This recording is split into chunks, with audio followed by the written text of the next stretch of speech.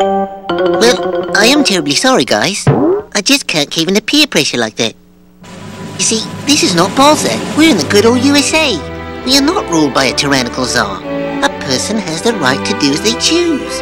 I cannot, no, I will not follow the beaten path trampled by the masses. As the great patriot Thomas Jefferson said, bear in mind this sacred principle that though the will of the majority is in all cases to prevail, that will, to be rightful, must be reasonable.